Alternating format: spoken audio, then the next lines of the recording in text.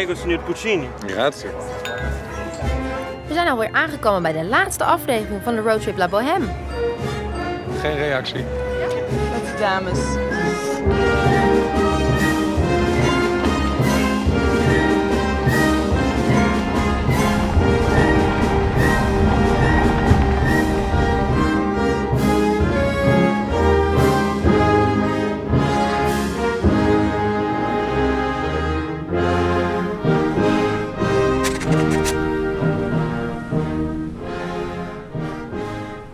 Italië kent een lange operatraditie waarin Verdi en Puccini verreweg de belangrijkste componisten zijn. Terwijl Verdi echt staat voor het Italiaanse, kijkt Puccini ook buiten de landsgrenzen en laat hij zich bijvoorbeeld inspireren door Oriëntaalse culturen.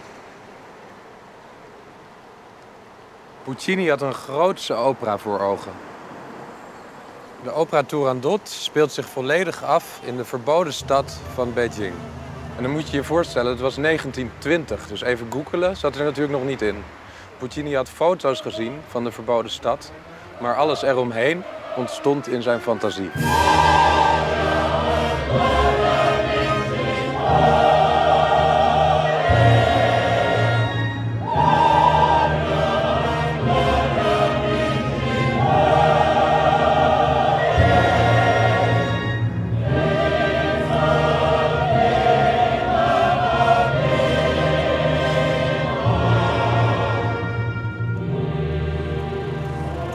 Dopo questa, mi vai. Grazie.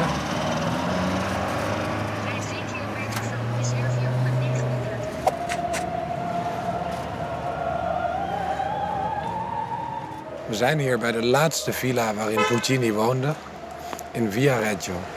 Deze villa wordt momenteel gerestaureerd door de Fondazione Giacomo Puccini uit Lucca.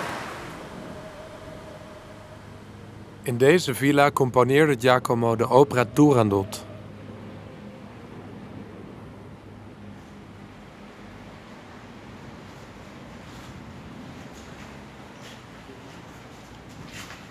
Zijn laatste huis.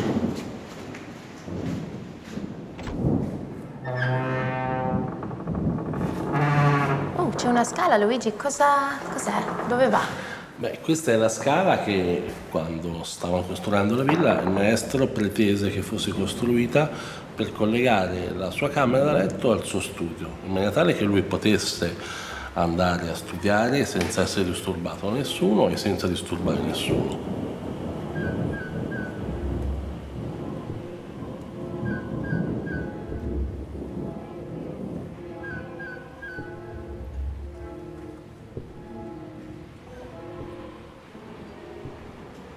En hier stond dus voor ons hier die enorme vleugel. Ja.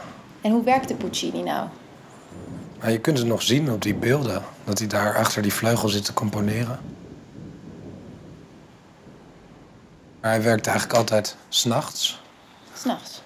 Dan werd hij, daar vond hij inspiratie in de nacht. Waarschijnlijk ook omdat het stil was. Ja, ja zeker. Ik zie zo voor me hoe hij dan zo van dat trappetje kwam, midden in het holst van de nacht, achter zijn piano ging zitten, niet gestoord wilde worden en dan gewoon werkte.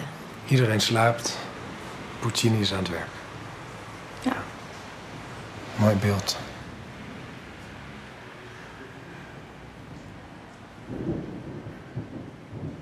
Vol passie componeert hij aan Turandot. In brieven beschrijft hij de grootste scènes. Maar ondertussen lijdt hij onder gevoelens van intense melancholie en onzekerheid.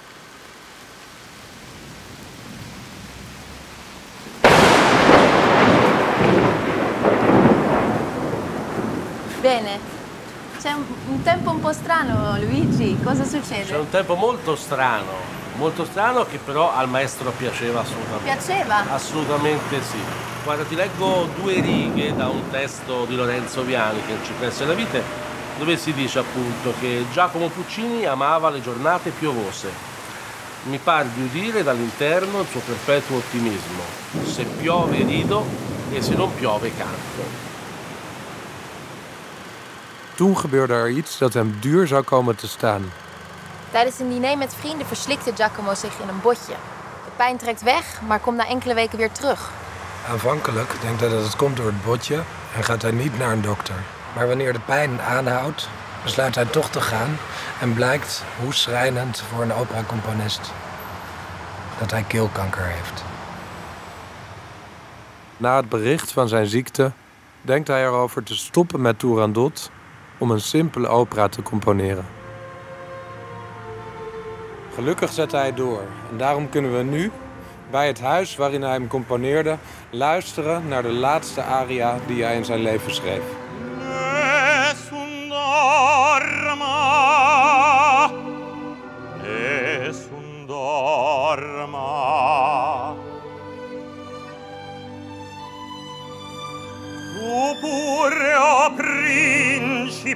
Principessa, nella tua fredda stanza, guardi le stelle che tremano d'amore e di speranza.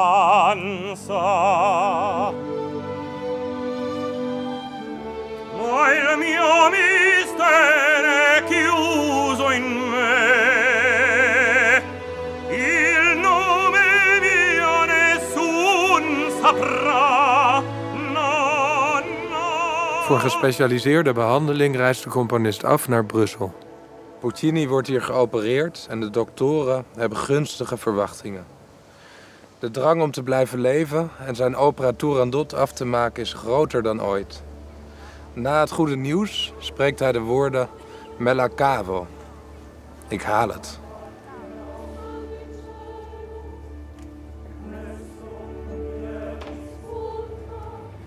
Maar het mocht niet baten. Hij had stembandkanker. Kon heel lang niet meer goed praten. Heel herkenbaar gevoel voor sommige mensen. In een brief aan Elvira schreef hij dat iedereen wel zijn kleine tuintjes heeft. Zijn piccoli giardini. Maar dat zij, Elvira, zijn echte grote liefde was.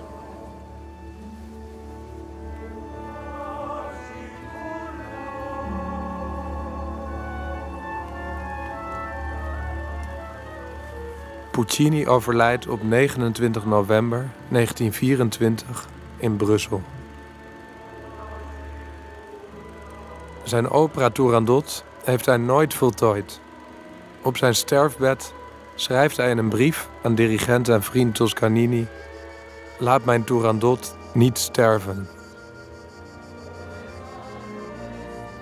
Puccini kreeg maar liefst 3 begrafenissen. Nou ja, 1 grootse herdenking in Brussel waar hij overleed en 2 begrafenissen.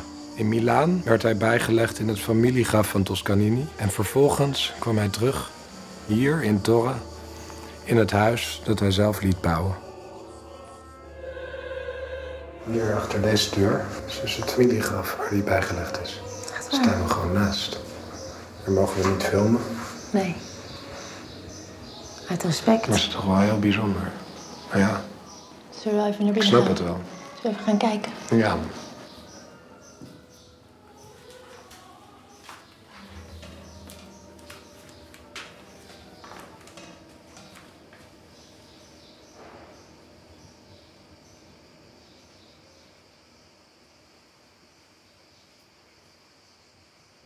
Franco Alfano voltooid in 1926 de opera. Dit einde wordt nog altijd gebruikt als slot. Maar op de vleugel waarachter Puccini Turandot componeerde, speelt Lestari Scholtes voor ons de laatste noten die hij op papier heeft gezet.